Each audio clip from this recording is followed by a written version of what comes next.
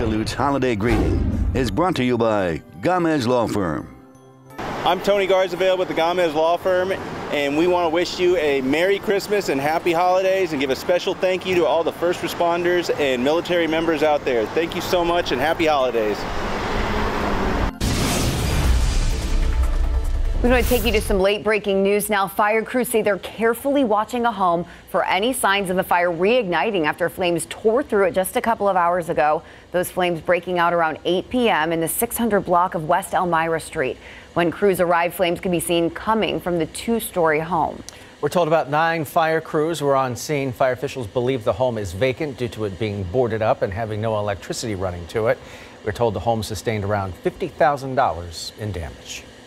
Turning to politics now, President Trump is back on the campaign trail tonight, rallying in Georgia ahead of 2 crucial Senate election runoffs. That vote is scheduled for 1 month from today, January 5th, and it will decide who has control of the U.S. Senate. And both parties are pulling out all the stops. ABC's Elwin Lopez in Atlanta brings us the latest.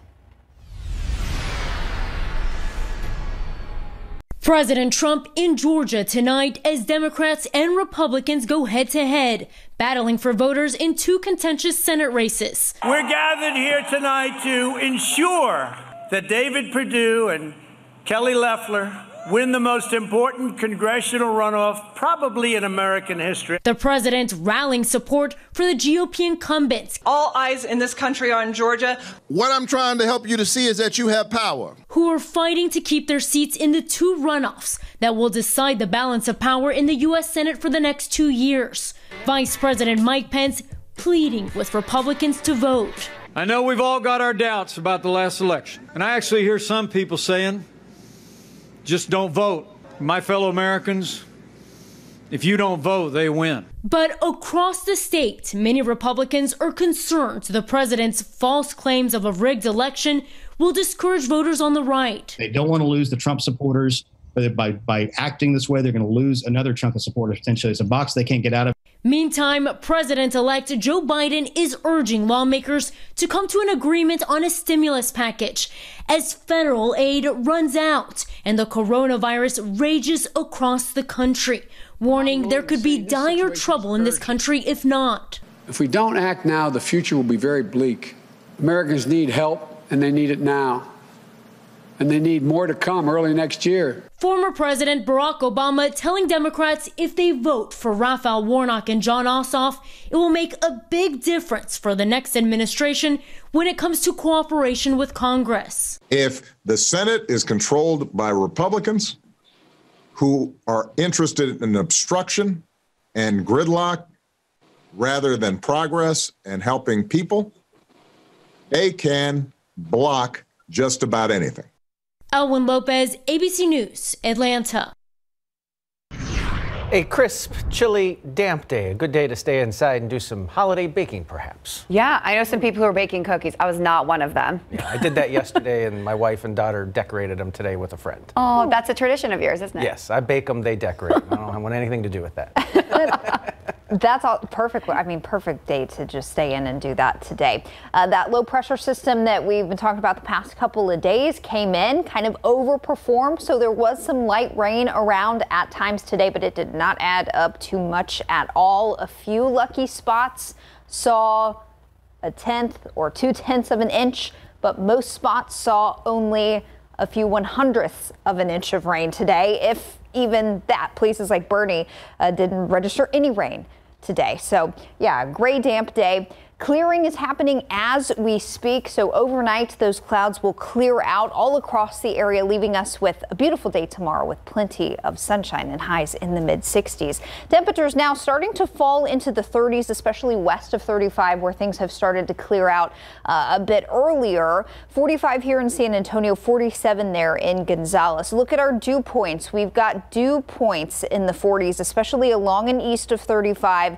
Dew points falling into the 30s off to the the west. So in some locations, we've got our air temperatures very close to our dew points. And because of that, we're starting to see some fog develop, especially down south of San Antonio. So Pleasanton, you are only reading quarter-mile visibility at this hour, 2.5 miles in Stinson. Meanwhile, as you go north of Highway 90 at the airport, visibility is just fine for now. Starting to see a drop in visibility at Randolph. So I do think we've got some fog developing, especially south and east of downtown San Antonio at this hour. And over the next few hours, some more widespread fog, especially east of 35 and well to the west, is not out of the question. So overnight, we could have some patches of fog out there. As we get into tomorrow morning, we start to warm up with the sunshine.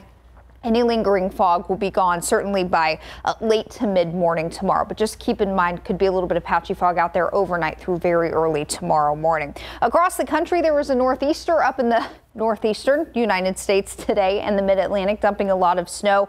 But the focus for our forecast here was this counterclockwise swirl in satellite and radar. This is a piece of upper level energy or a cutoff low that has been spinning.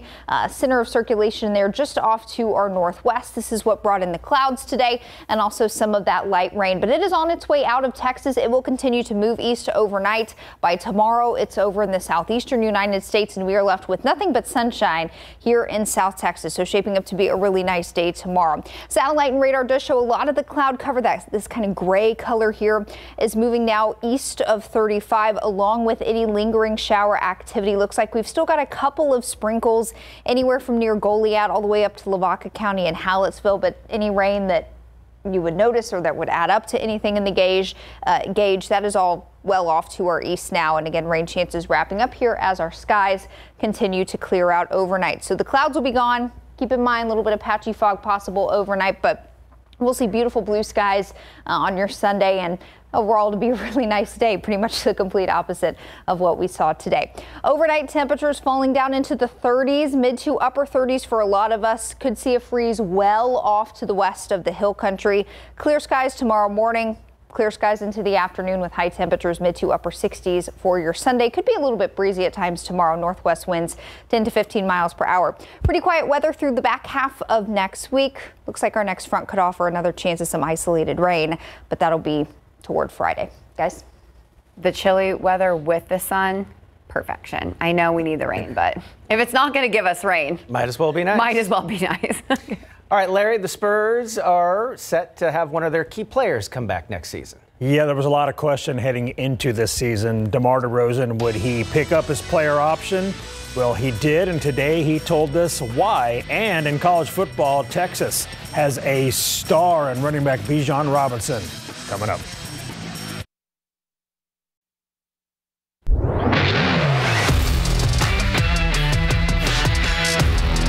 Spurs guard DeMar DeRozan passed on free agency to stick with San Antonio for the upcoming 2020-21 NBA season. DeRozan led the Spurs in scoring last season at 22.1 points per game, and he thrived in Orlando playing small ball. Today, DeMar was asked why he decided to opt in and stay with the Spurs.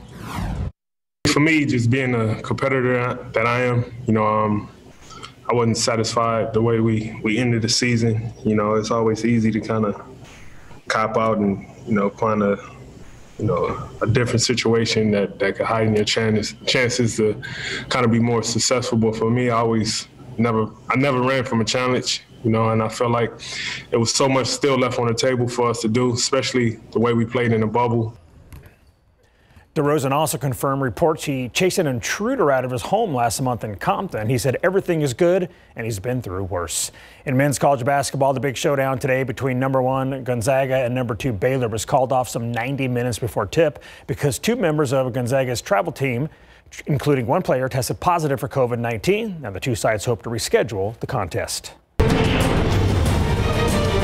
Bo Nix and Auburn hosting #5 Texas A&M on this Saturday. Second quarter, second goal Tigers, and Nix under pressure and somehow breaks free from the arms of Bobby Brown. He slips another tackle and off he goes crashing into the end zone for a spectacular 5-yard touchdown, and the Tigers take the lead 10-7. I mean, look at that again. Bobby Brown has him wrapped up and he gets away. Brown is one of the top D linemen in the SEC. Impressive play right there. 24 seconds left in the first half. Kellen Mond scores on a 1-yard keeper, and the Aggies led at halftime, 14-10. Fourth quarter, Aggies down 20-14. Mond throws. The ball goes through the hands of a defender and right to Aggies tight end Jalen Weidermeyer for a 20-yard touchdown and the lead for good. Aggies win 31-20. And after the game, Mond credited his teammates for his success.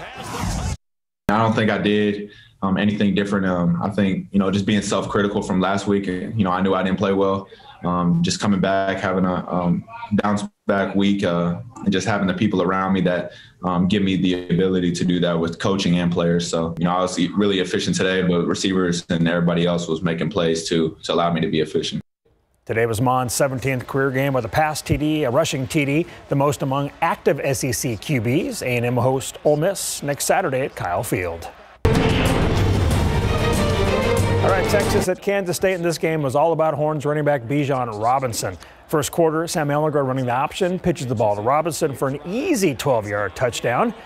Third quarter now, Bijan runs right. He slips through the big guys up front, stays on his feet, then uses his incredible speed to outrun the Wildcats for a 75-yard touchdown to make it 38-17 Texas. The true freshman rushed for a career-high 172 yards on 9 carries and 3 touchdowns. I mean, my goodness. Cuero great Jordan Whittington gets in on the fun, scoring his first collegiate touchdown on this reverse. Horns roll 69-31, racking up 334 yards on the ground. The O-line, set the standard, set the tone, and, I just give them all the credit because, without them, there would be no holes to run through, and how everything felt, from the beginning of the game. It was good to see. Nasty moment in the second quarter when Texas right tackle and Reagan alum Derek Kerstetter suffered a horrific leg injury when his left foot turned completely around. He was carted off the field and taken to a hospital. Coach Herman said he suffered a dislocated ankle, and Derek made it back. There he is to the locker room to celebrate with the team. Great to see that. And coming up later in sports, Reagan volleyball state bound near Braunfels Canyon, looking to join them. Guys, we'll look forward to hearing about it. Thanks, Larry. Tonight, the CDC is warning 120 Americans are testing positive for COVID-19 every single minute. Next on the Nightbeat, how states are combating the surge and why more stay-at-home orders could be on the way.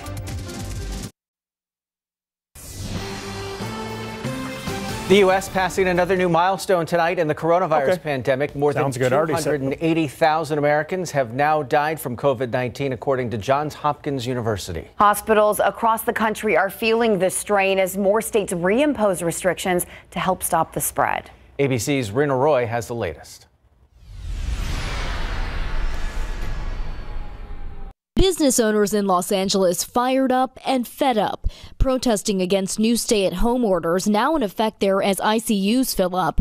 Capacity in Southern California now at just 13%. I was very upset, and then I got angry. I want people to open their eyes to the financial devastation that they're creating within our community. California officials say they have no other choice, desperately trying to stop the spread, not only in the southern part of the state, but also in San Joaquin County, the two regions home to more than 4 million people. San Diego, also part of the stay-at-home order, closing dining and salons. Retail stores also limited at 20% capacity for at least 3 weeks. It is a deadly global pandemic that is ravaging our communities. We can do this. We've done it before. We just have to do it one more time. There's no avoiding the situation we face in front of us. It is going to be difficult. It's going to be tough. Cities and states reimposing restrictions to help ease strain on hospitals and healthcare workers, reaching a breaking point coast to coast. One Minneapolis doctor telling CNN she and her coworkers are overwhelmed. We're suffocating in our patients' isolation and their fear. It's suffocating in just the emotional and physical exhaustion of all of our colleagues. It's feeling helpless because there's often nothing we can do for people. A new CDC report warns the U.S. has entered a phase of high-level transmission, with 120 Americans testing positive every minute. The agency reiterating masks must be worn indoors everywhere except your home because the consequences could be life or death. As holiday shopping season begins, several states tying COVID outbreaks to indoor retailers. Health officials in Worcester, Massachusetts, urging people to stay out of stores following a surge in cases. Make the switch to doing your retail shopping by home delivery or by curbside pickup. Rena Roy, ABC News, New York. And American Airlines is preparing to help transport COVID-19 vaccines once the FDA gives authorization. The airline has a state-of-the-art cold storage facility in Philadelphia and has built a major infrastructure there, including specialized containers to hold the vials. CNN's Peter Muntean got a look inside the facility. This is American Airlines cargo cold storage facility in Philadelphia. Pharmaceuticals only, and essentially what is one big refrigerator, 25,000 square feet. You can see the fans back there blowing cold air into here. You know, it is about 50 degrees in here right now, according to this thermometer, although I have to say it feels a lot colder. The idea is to keep the specialized containers for vaccines that need to be super cold extra preserved. The Moderna vaccine, -4 degrees Fahrenheit. The Pfizer vaccine needs to be -100 degrees Fahrenheit. They would probably sit on the shelves in here, but the idea is to not keep them here for very long. This is only a pit stop, albeit a very critical one, that airlines say, in the quest of getting the vaccine from manufacturer to you to be administered. I just want to show you one more way that airlines are helping keep the vaccine cold while it is in transit. This is a portable, battery-powered, refrigerated shipping container. You can set the temperature on the side of the container here, 32.8 degrees right now. If the temperature is off by only 1/4 of a degree, alarms go off in this. It is the infrastructure like this that airlines say makes them ready for a mission of a lifetime. American Airlines says it has a plan in place that as soon as the FDA approves the vaccine, it can begin shipping it within 24 hours. Pete Muntean, CNN, Philadelphia International Airport. Meanwhile, mass vaccinations began in Moscow today with 70 different vaccination points opening throughout that city and operating for 12 hours a day. According to officials there, residents can get injected with the vaccine Sputnik V, even though it has yet to complete phase 3 human trials. Officials say priority will be given to designated high-risk groups, but everyone in the Russian capital will be eligible. Across the country, Russian officials say more than 100,000 people have been vaccinated already, and widespread vaccination is expected to continue on Monday. Well, Hawaii wants people to move to the Aloha State to work, live, and play, and is offering free round-trip plane tickets and discounted hotel stays to persuade people. Wouldn't take a lot of people that long. The state launched the temporary residency program known as Movers and Shakers just last month. Hawaii wants out-of-state remote workers who will live and work there for at least 30 days while contributing to the state's economy. Initially, only 50 people will be chosen. Then applicants will be accepted on a rolling basis. The deadline for the first group of applicants is December 15th. To apply, you must be a remote worker and at least 18 years old. Those accepted into the program must also commit to a few hours every week in volunteering for a nonprofit.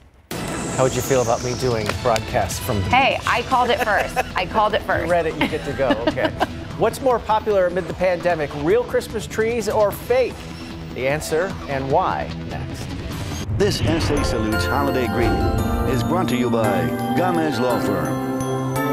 Hello, my name is Joseph Gomez. This is my wife Lauren and my son JB with the Gomez Law Firm. We'd like to wish all our military personnel and frontline workers a Merry Christmas and Happy Holidays.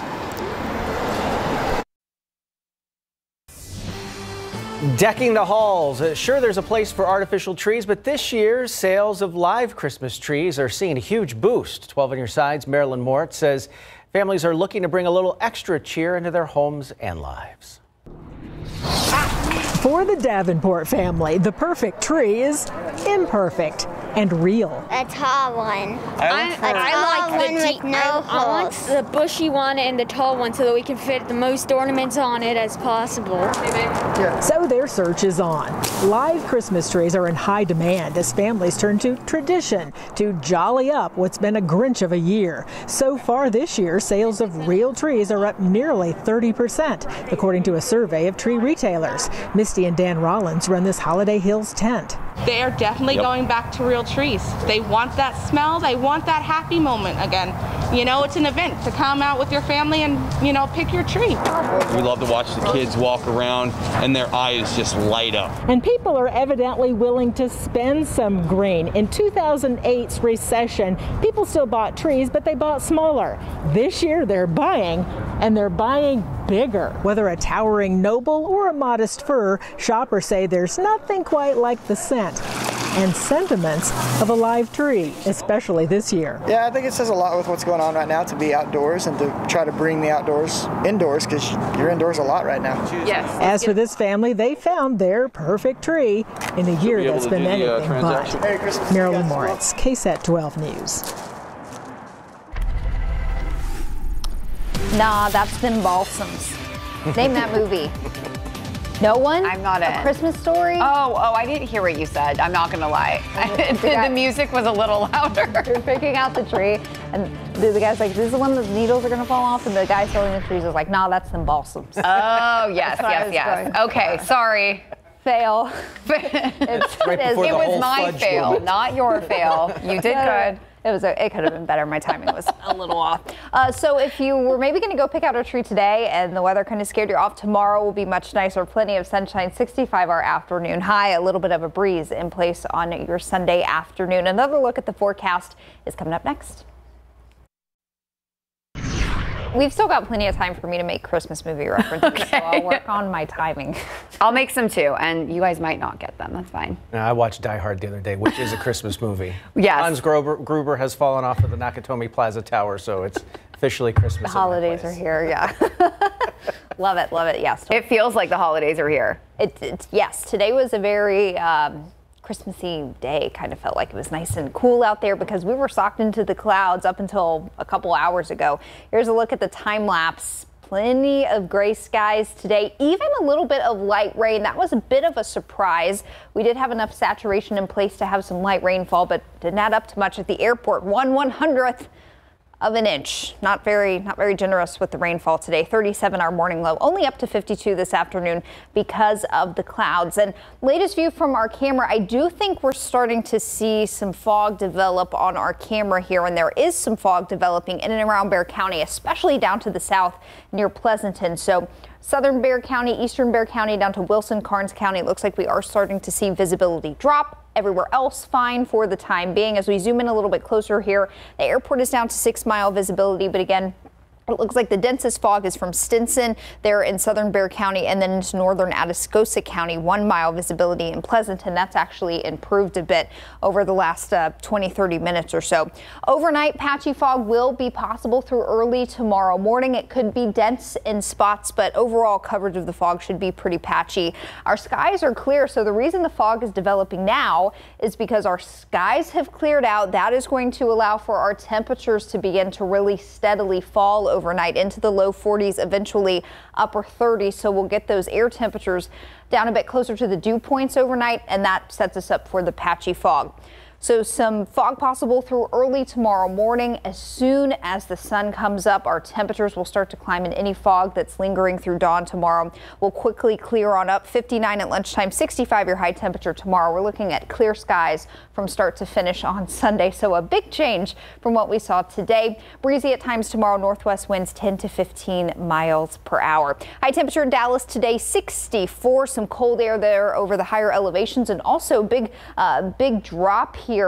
Some cold air from Atlanta up to Cleveland there. Their high temperature today just 40 degrees. And there was actually a really big weather maker up in the mid-Atlantic and northeast today. This is a nor'easter pushing a lot of heavy rain into portions of New England, including Maine. Here up to Bangor, Maine, they're looking at 8 to 12 inches of snow. Did I just say snow? I don't know if I said rain or snow. I meant to say snow. 8 to 12 inches of snow here. That's what that blue is, Katie. And here are the winter weather reports from today. Because of this nor'easter, a lot of spots picking up anywhere from 2 to 5 inches of snow. But again, there likely will be some much higher totals across portions of New England because of that nor'easter.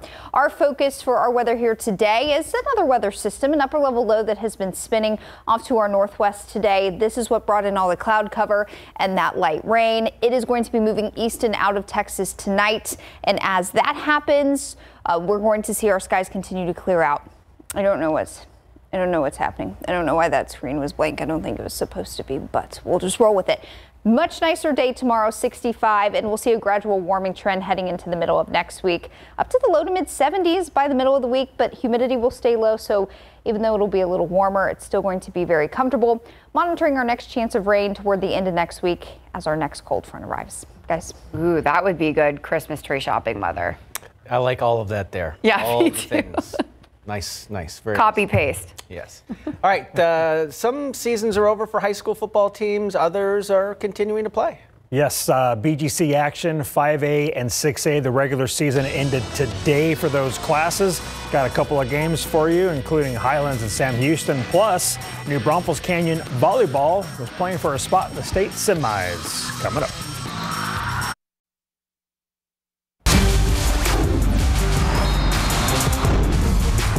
Warren taking the field for their District 29 6A showdown with Marshall on this final Saturday in the regular season. First quarter, Marshall quarterback Dylan Cooper flips the ball to Anthony Conway, and dude has tons of room thanks to his offensive line. He picks up 18 yards before going out of bounds inside the 30.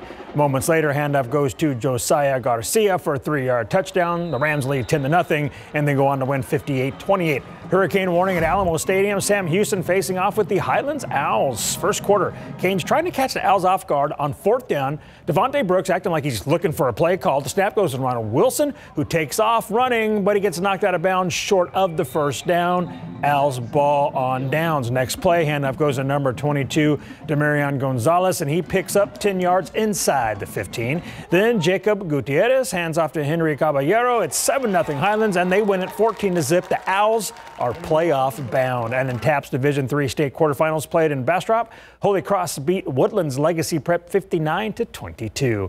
Take you to Buda Johnson for the Class 5A Region 4 final between New Braunfels Canyon and Dripping Springs. Cougarettes trailing 2-1, but they show fight in the 4th. Courtney Pope gets up for the huge block. Canyon goes up 5-3. Their defense keeping them in it. Watch this.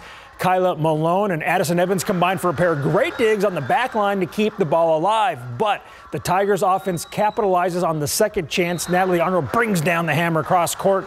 Kill Drip leads 15-13. Cougarettes return fire with a 4-0 run. Aaron Jones goes to the back line and gets the call. Canyon leads 17-15. Then tied at 22. Malone gets a push shot to hit off the blocker and out. Canyon is 2 points away from forcing a 5th set, but the Tigers close on a 3-0 run of their own, and it's Arnold delivering the decisive block. Canyon ends their season just short of a state berth. They fall to Dripping Springs 3-1. They're devastated and sad, and it's been a long, hard road. As you know, under these circumstances, it's been even harder, and so I think the emotional investment is even bigger, and so the hurt is even harder. Canyon ends their wonderful season with an overall record of 24-2. In the Class 6A ranks, Reagan has advanced to the UIL state tournament for the first time since the 2016-17 season. After losing both of their matches against the Broncos during the regular season, the Rattlers rallied from an early deficit to defeat Brandeis 3-1 last night at Northside Sports Gym. Senior outside hitters Nia Anderson and Julia Ailman combined for 34 kills on the night, and both were ecstatic that their team is moving on to the next round. Honestly, this match was probably one of the most important matches that we've ever had, and it's a really big thing. And they were a really good team, and it was a really tough challenge. And it just means everything that we got out there, we did our best, and we ended up successful. We definitely learned a lot about ourselves, and especially within playoffs, we've had a harder run, which gave us the advantage. And I think that was definitely important for us to do. So we came back, and we came back a different team. It's fantastic. It feels great, especially with this team and everybody on it. It's just awesome to push and be where we're at right now. Reagan will face Seven Lakes in the Class 6A state semifinals on Monday at the Merrill Center in Katy. That match is scheduled to begin at 5 p.m. Best of luck to Reagan. Good luck indeed. So good. Yeah. Very impressive. All right, we'll be back. Finally tonight, here's something good. The year 2020 brought us a new kind of superhero who who, instead of capes, wears scrubs. We're talking about nurses, and Marvel Comics has teamed up with Allegheny Health Network in Pennsylvania to create a new comic book celebrating real-life healthcare heroes. It's called the True Nurse Stories comic book. It focuses on the stories of actual nurses who work near Pittsburgh and everything they've done to keep us all safe during the pandemic. The project was unveiled Thursday, and it was a complete surprise to those nurses. Very cool. I love that, and the drawing is incredible. Yeah, they are heroes. Yes, they are. Tomorrow, much nicer weather. Sunshine, high near 65, a little bit of a breeze here or there. Pretty quiet through the middle of next week. We'll warm back into the low 70s. It'll be very comfortable, though, with low humidity. Looks like our next front tries to sneak in late next week, and that would be our next chance at some showers. All right, that's all of our time for tonight. Thanks so much for watching. Be sure to catch Good Morning San Antonio tomorrow morning starting at 6, and have a great night. We'll see you tomorrow.